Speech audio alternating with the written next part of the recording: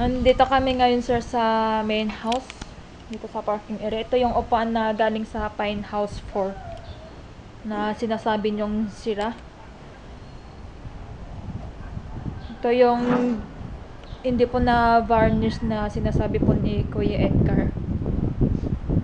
Pero buo naman po siya sir. Palihan na lang ito. Tama pa na tayo. Ano ipapalit natin doon siya? Pinapakuha na. Yung dalawa. Ewan ko. Hindi, mamaya. Opo na. Dito kami sir sa Pine House 4.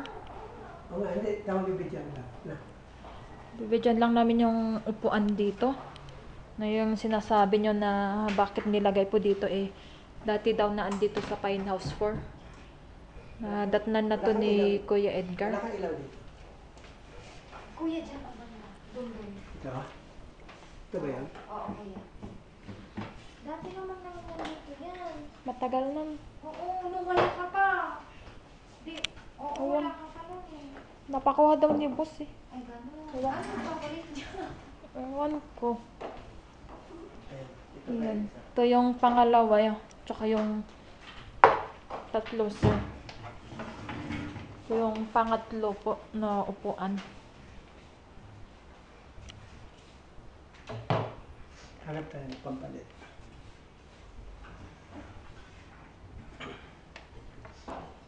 So okay pa naman yung varnish niya. Okay pa to. Hindi yan sira. Hindi sira yan.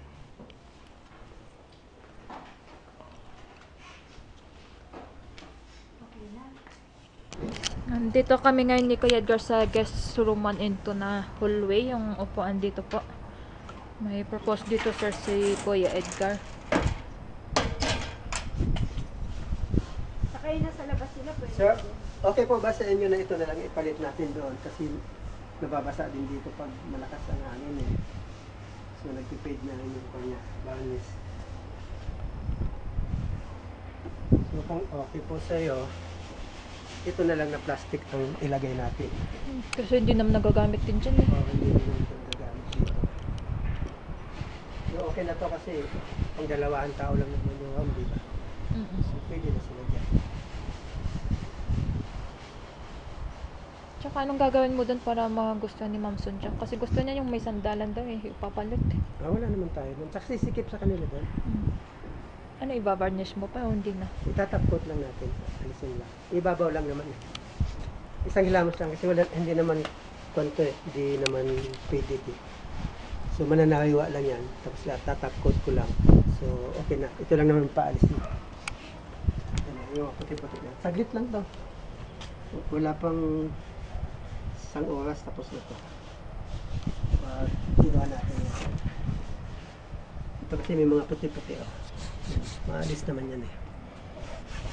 Lalo pag na lagyan ng top coat yan, magiging maganda na ulit. Na.